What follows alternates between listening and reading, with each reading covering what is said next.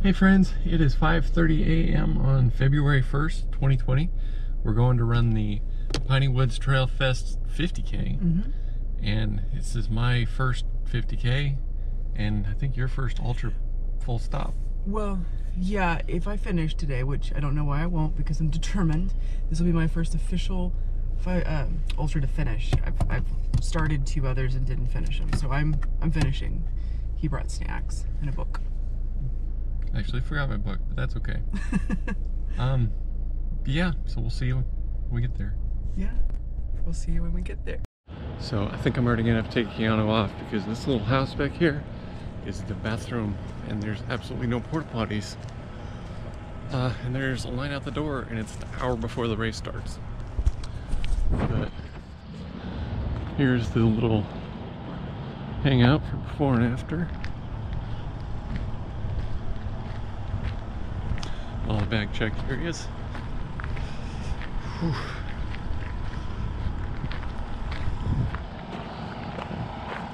There's the start. Whew.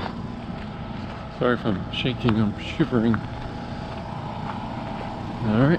Go in that age group. Yeah.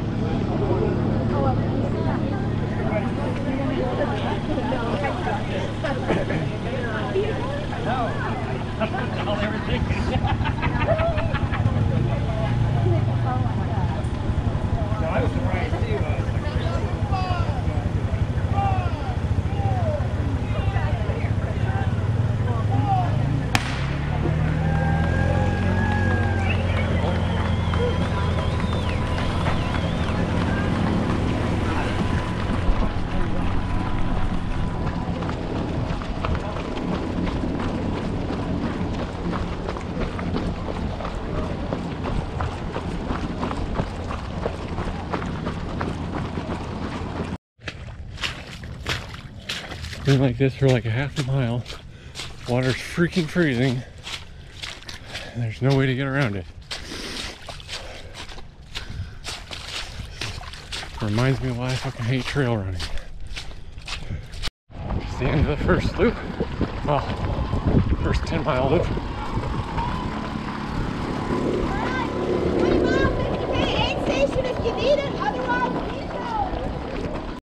Alright. So I don't know if there was poorly marked trails or it was just short, but I'm gonna watch this exactly 10 miles as I cross that line. I know there was a dude who came out complaining somewhere just after the swamp that he put in a couple extra miles, so I don't know if we go there and they fixed it and I skipped something. I'll do it twice to make it up. But here we go on the second loop. Whew. All right.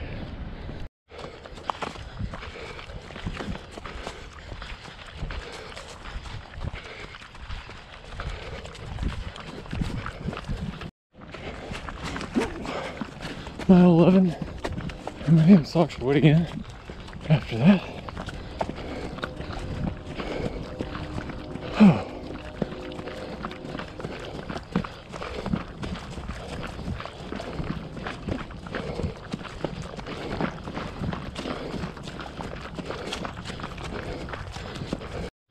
Mile 12.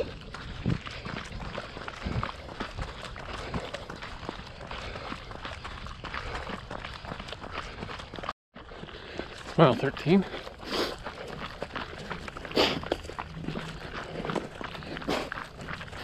And it's not right.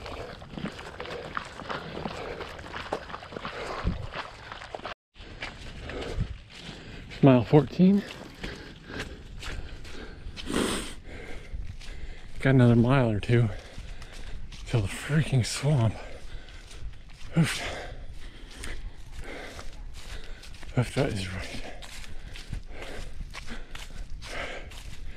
I think we're about to lap some people. Which is interesting. I didn't think I was going that fast.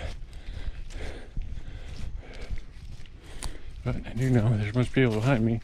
They're probably going to pass me if I start talking too much, so I'll shut up.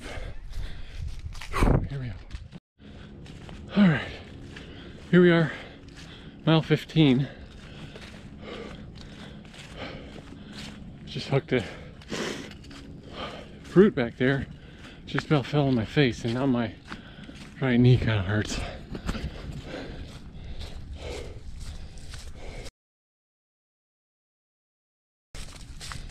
So that's not good, but we're halfway-ish there. It kind of sucks though, because came out of that swamp at mile 6, so we got to be almost there. Okay, get back to you in the swamp when I need to complain about something. All right, so mile 16. Stage station up here. Went straight across the road into the damn pool. But they closed it and replaced it with this out and back here and wherever it goes down this road. Which I gotta say, I'm pretty okay with. Okay, here we go. Alright, well, this is where the swamp came out. I put that sign up there, so hopefully now we won't get lost.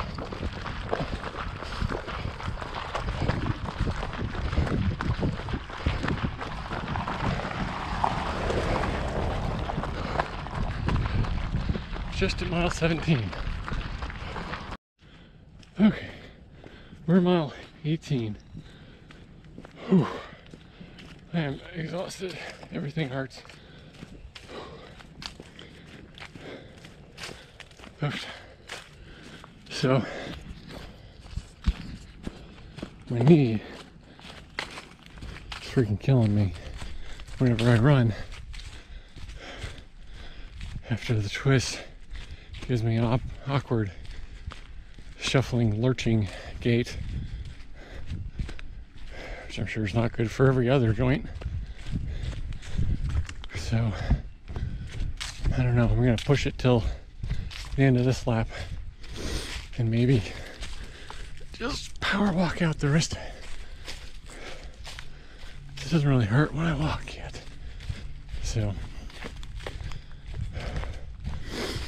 I forgot how hard this was compared to road running.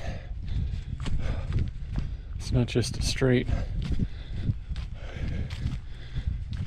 jog along. You have to pay attention to your footing, jump around rocks and stuff, and don't fall on these damn roots. Or these roots, or those ones, And I am sweating like crazy, even though it's like 45 degrees. So, anyway, enough complaining. Onwards and upwards. Here we are at 19. I can hear them announcing stuff over that way somewhere.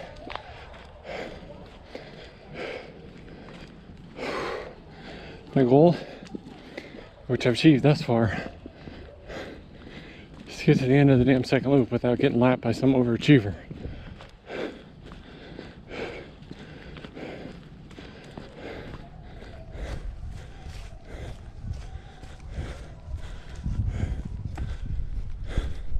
.8. Let's start a third loop. I'm not gonna lie, it's pretty hard to go again on a third loop, but gotta do it. Although, I gotta say, if you're at the end of a race and there's people coming through trying to refill their packs and stuff, get the hell away from the damn aid station so that they can get to it. Don't just stand there and stare at them while you're standing in the damn way. Anyway, that's my rant. So, alright. Should be at 21. We're a little short. But that lap was about even with the first one, so if we can keep that up, we'll be doing good. But whew, my knees loosened up a little bit, but not a lot. Alright, here we go. Here we are at the aid station. They don't abandon their post. See what we got.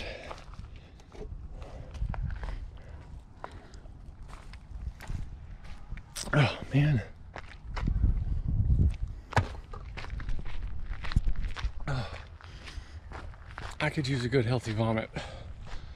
We're just about to 22.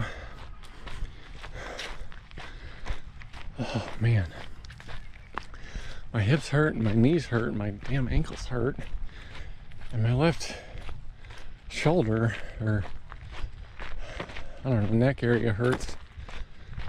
But my hamstrings are cramping. So I got that going for me, which is nice. Oh man. We're getting there. Although I haven't really been able to run anything so far this lap. It just hurts so bad. My heart rate spikes. So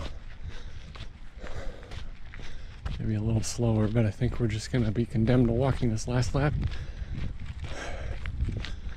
Doing pretty good. Between 15 and 17-minute miles.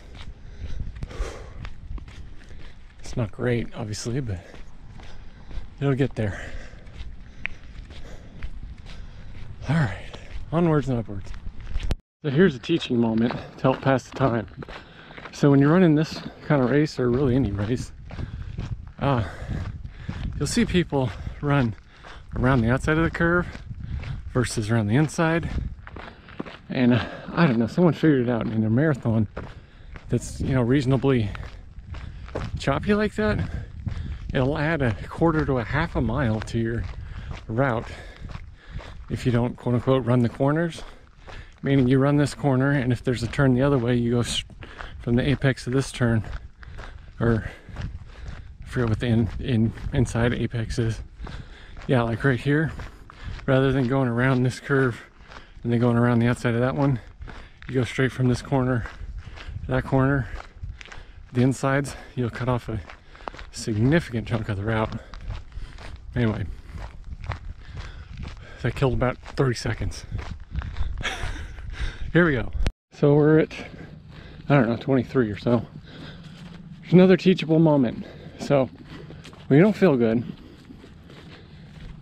there's two things that usually cause me not to feel good, amongst other stuff, but either lack of electrolytes or being dehydrated, meaning not having enough water.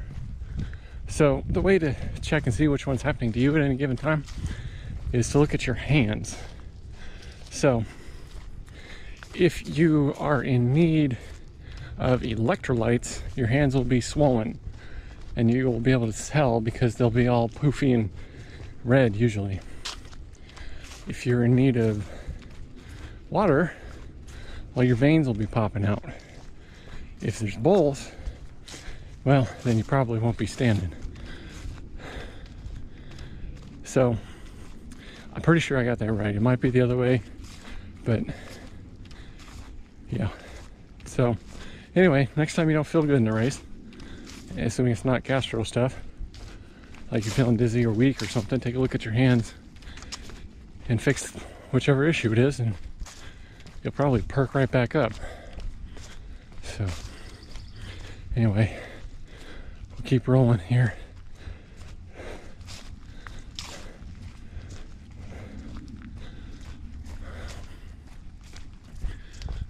Whew. I guess I forgot to say, my hand is really neither at this point, so it's a bad example because I'm reasonably well balanced. I should have done it earlier when I was desperately in need of chugging the rest of my pack of water. So anyway, all right, well, just because I feel like rambling, I wanted to point something out. This is kind of in stark contrast to the Houston Marathon that we posted a couple weeks ago, but there's no one ahead of me, and unless someone is catching up, there is no one behind me. I can't hear anybody. All I can hear is the wind blowing through the trees and the occasional squirrel or mouse or something running around. It's incredibly peaceful. So if you come out to one of these and you're in desperate pain, make sure you take the time to realize where you are and what's going on, because this is an incredible break from the bullshit hubbub of living in Katy and Houston, Texas.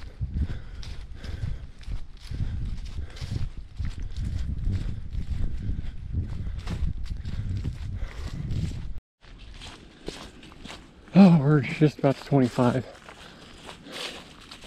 I need some gaiters. I've got some before, but they always cut off circulation to my foot. So if you happen to know of any gaiters that will fit size 14 or 15 shoes that don't, you know, squeeze the life out of your feet, please let me know. That would be very cool. And also, it was alright when it was cold and, you know, a little breezy. But now that it's like stagnant and warmed up, there are freaking bugs everywhere. But that's cool. We're getting there. We're almost done. I've not seen another soul since the last aid station, which is good. So I just passed that aid station back there, and that's where they changed it from the swamp to the out and back and going around this bend here. And I have a conspiracy theory that the girls were either misinformed or not paying attention, and this is how you were always supposed to go. But we'll never know. But we just passed 26. We're almost to 26.2. 5:34. If I'm not too much mistaken, that's my trail marathon PR. I think a lot, well, it's not saying much. I've only done like one of them. And that was, I want to say almost 6 hours, 5:50 something.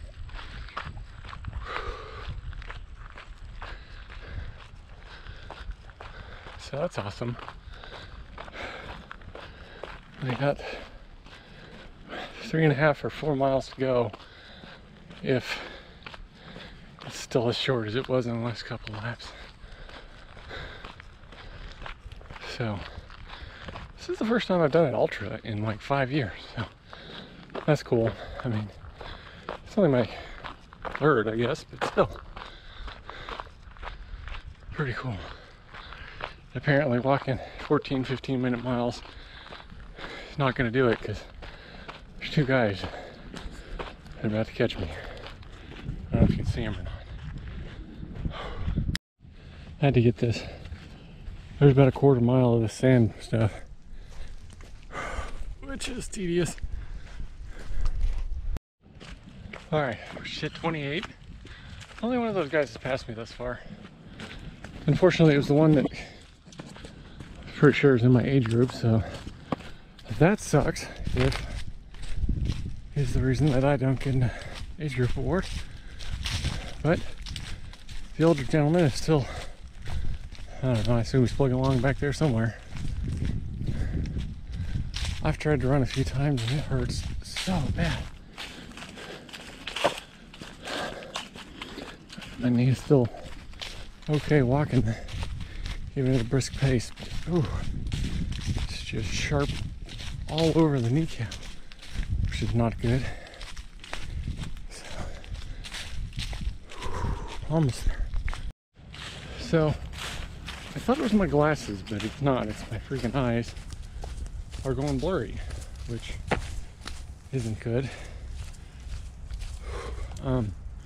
It's only ever happened to me once before, and I just didn't realize what it was. I thought it was my glasses, like I said, but it was about mile 40 of the Blazing 700K.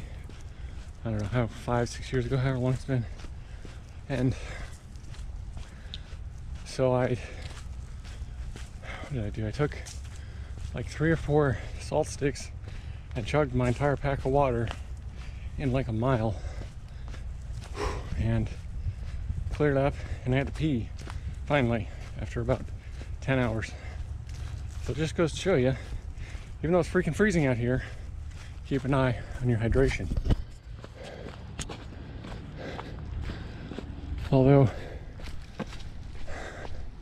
my pack is bone dry and my bottles are almost empty, so that means I've taken in what, 2-liter packs and 2 bottles of water in little over 6 hours. So we're getting close. We're heading to this bridge up here. And then it's like a 3/4 mile loop around to the freaking finish. Whew. 29.5. Trying for some slip and slide. Some freaking mud, and now my knee feels like it's about to lock up.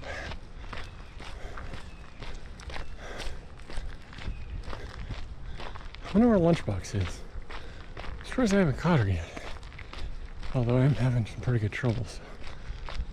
I haven't caught anybody actually on this third loop, which is lame. So maybe there was a cutoff or something. Anyway, I'm rambling. See you at the finish.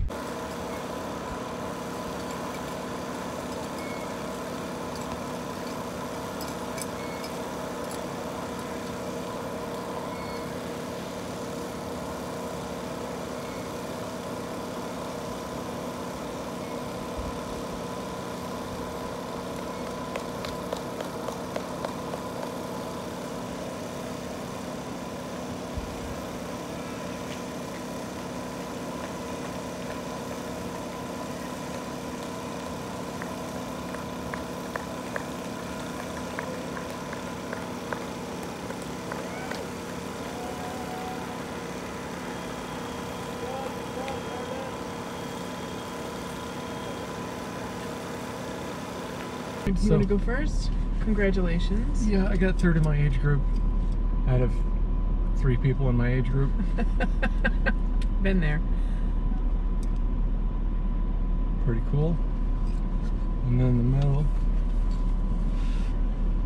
they're the same except mine has 50K etched in the back. So, not bad. I guess I'll go first because I think you're going to rant for longer than me. Okay, go for it. I'm going to have to... The only thing I can think to take off, aside from what she's going to rant about, but I mean that's neither here nor there, is the lack of bathroom stuff. So I'm going to have to give it 4 out of 5 Keanu's. You're generous. And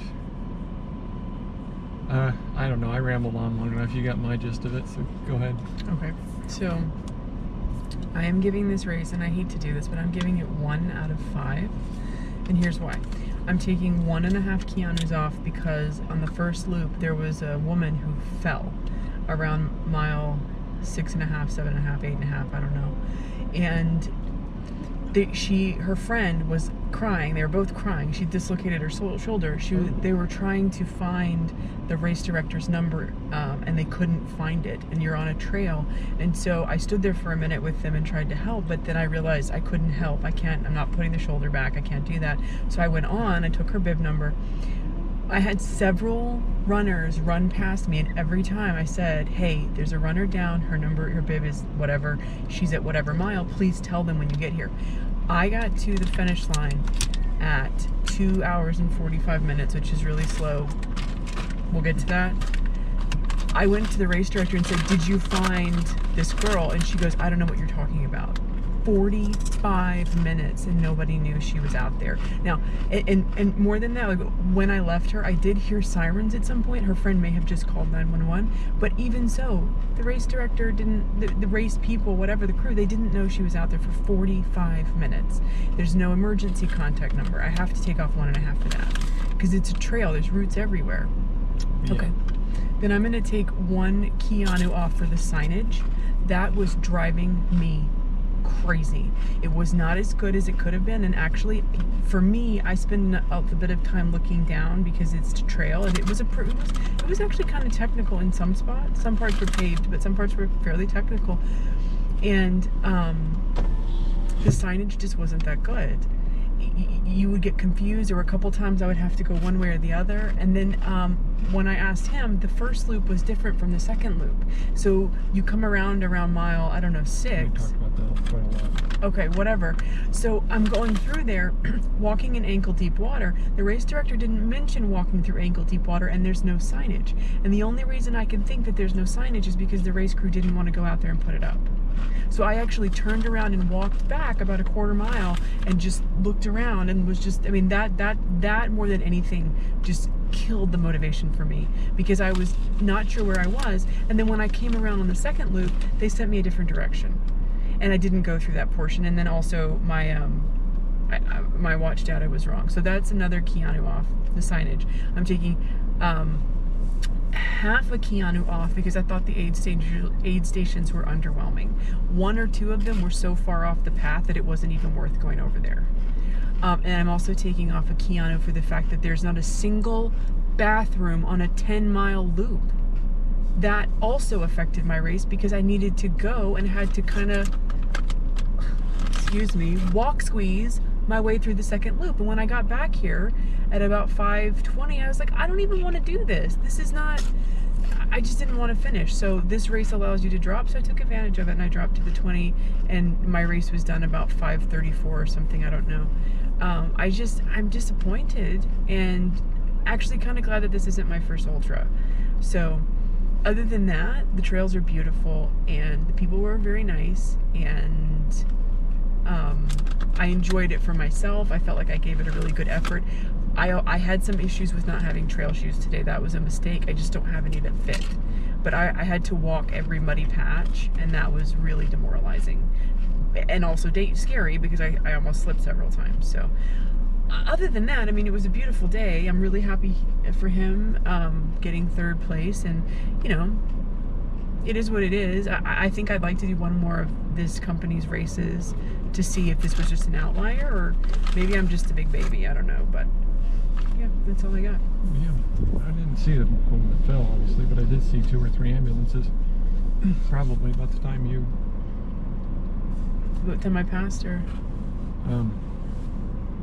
Poor woman. I just don't feel good. I'm so sorry. Anyway, it's gonna be a long video. Oh well. Keep it real. Thanks for watching.